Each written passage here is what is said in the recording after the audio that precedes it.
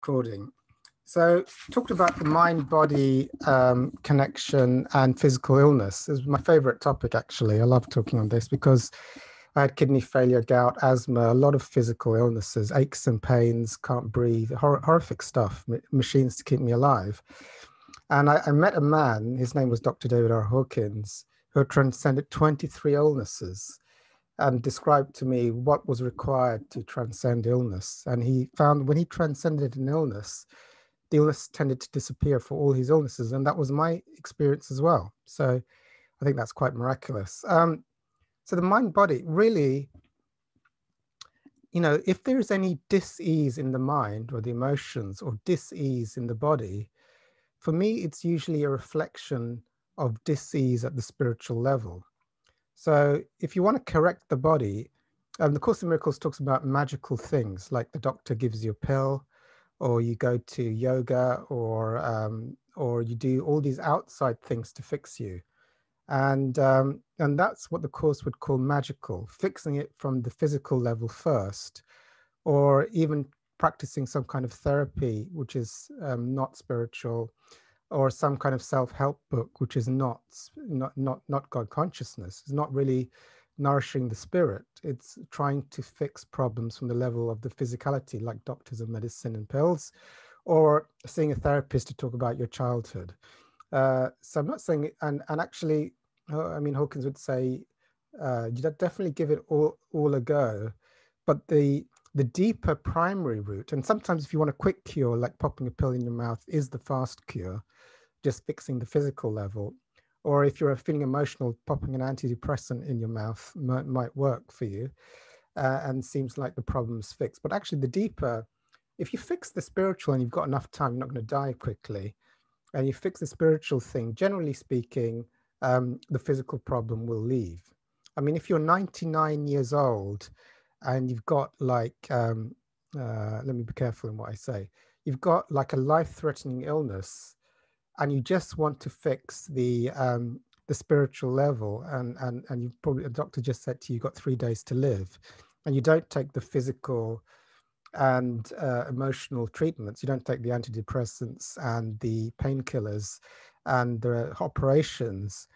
My experience to clear illnesses spiritually, really serious, long-standing, is about 3 to 5 years of intense spiritual work, cancelling beliefs, feeling the feelings, going to the observer, and then even chronic, long-standing, like kidney organ failure, like serious shit, I said the word, I shouldn't have said that word, but never mind, dialysis machine. So that took 3 to 5 years of cancelling, feeling out the feelings behind the illness, not using any magical fixes, not stuffing myself full of tablets or stuff, or limiting beliefs that I sometimes get from the medical profession about this is impossible. So you might not have 3 to 5 years, or you might, for some people, it might take even 10 years to clear something just spiritually before you see the effects on the physical level. So for me, any thought held in mind, if I hold a belief that I'm subject to cancer, to hormonal problems, to male problems, like, for example, let me see, like prostate problems. This is in the collective. What about male and female archetypes? I'm starting to go off topic. Well, male and female archetypes, like the male archetype is very much like when you're 60 years old, you probably have prostate problems. Do you know how many that belief system in the collective for men is just, it's actually not a male problem. For me, it's just the belief systems associated with the collective of the male archetype. Female problems, you're going to, at a certain age, you're going to run through these hormonal problems. For me, those are just the belief systems. They're actually not real, but they're the software, the programs, the belief systems generally in the female archetype. And then you have the beliefs of the male archetype. And for me, all belief systems, which can be time related, can be cancelled. Feel out the repressed feelings around them. Deny the belief in myself, deny the beliefs in the world, cancel the hell out of it. And my experience is all of it, none of it is real. Negative emotions aren't real if you can clear them at the spiritual level. I'm not against medicine or therapy or antidepressants or any kind of operations. Definitely not. That's not what I'm saying. So the mind-body connection, you know, when people go to, and you know, yes, see a doctor, see a therapist, pop some pills, and I'm all for that.